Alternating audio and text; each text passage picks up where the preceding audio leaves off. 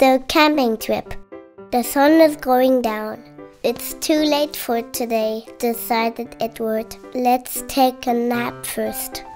Look, Bonnie, Edward pointed at the sky.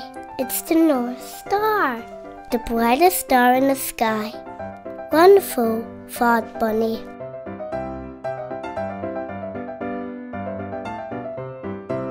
That's the star that sailors follow. It keeps us on course. That reminds me, once I was lost at sea.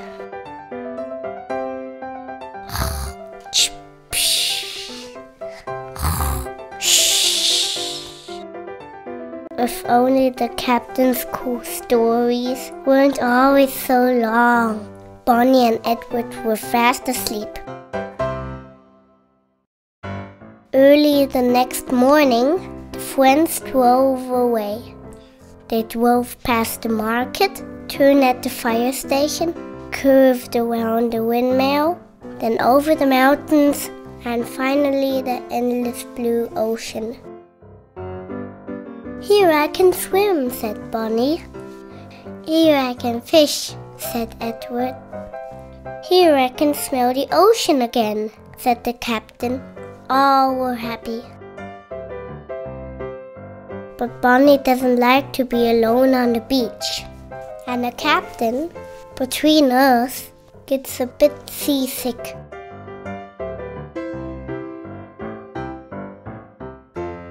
The captain had to take a nap. As the sun went down, Bonnie and Edward made a boat party.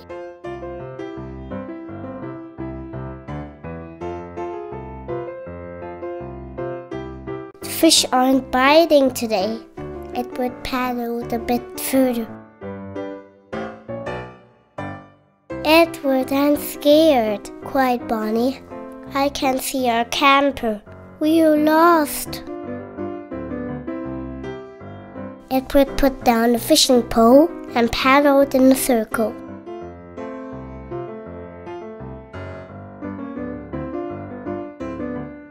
I want to go back. Where? Cried Bonnie. It got dark. The stars came out. The little rabbit was scared. Don't be scared, Bonnie. I will protect you. But how, thought Bonnie. Because it was dark, he didn't see Edward smiling. Look, it's the North Star. It will lead us, just like the captain. Edward paddled northward. A big wave pushed the boat onto land. The beach! Edward, we are saved! You are the best. Edward got a big kiss. Bonnie tried to get the fishing pole. It's too heavy. Why? Let me try. Edward pulled a huge fish out of the water. What a fish!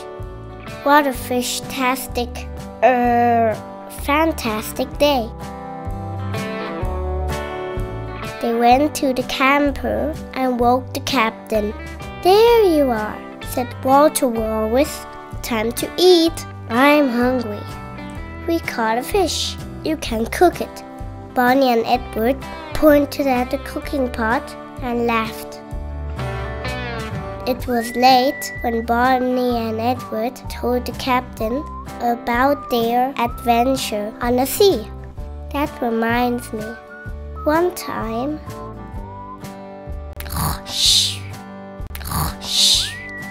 If only the captain's cool stories weren't always so long.